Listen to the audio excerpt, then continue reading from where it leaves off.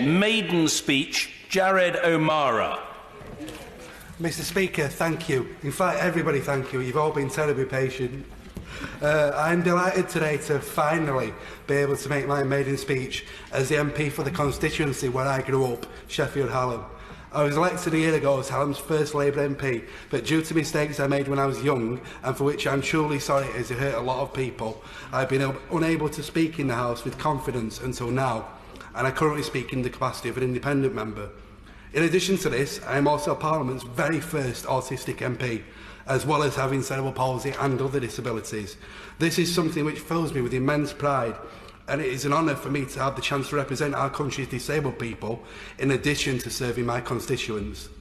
Mr Speaker, I would like to give praise to my predecessor for his admirable and steadfast belief in the value of our membership within the European Union and his commitment to multiculturalism, both of which I share myself. He shall also be remembered fondly as a hard-working and capable constituency MP, and for that he has my respect. I may of course be biased, but Sheffield Hallam is quite possibly one of the most beautiful and greenest constituencies in the country. On the cusp of the Peak District National Park, it contains districts including Fulwood, Lodgemore, Ecclesall, Stannington, Wadsley Park Village, where I lived myself for a number of years, Loxley, Crosspool, Daw, Bradway and Totley. It is home to too many great schools to mention, including the two schools I went to myself, Bradfield and Tapton. And we have the world's second oldest football club, Hallam FC, who play their home matches at Standygate Lane. On the subject of sport, our schools and villages have also given rise to some of the nation's greatest sports people, including Joe Root, Michael Vaughan, Dame Jessica Ennis-Hill, the best right-back in world football, Kyle Walker, even though I am an owl and he's a blade, and the gold medal winning Special Olympian, Nathan Hill. Mr Speaker, my constituency gets unfairly typecast as one of the least diverse and most wealthy in the north. Yet I've had the privilege of meeting and speaking to people from all walks of life in Hallam this past year, whether it be our sizeable student community, people from humble beginnings and blue-collar professions, much the same as my own background, successful white-collar workers, academics and business people, inspiring and compassionate representatives of our 300-strong Jewish community, so many graceful and civic-minded British Muslims, or the plethora of bright young people from our local schools who have impressed me in no end. Hallam is in fact the very epitome of multiculturalism, as is my city of Sheffield as a whole, and I am very proud to call it home. In my constituency and my city, I have also met many wonderful Christian people.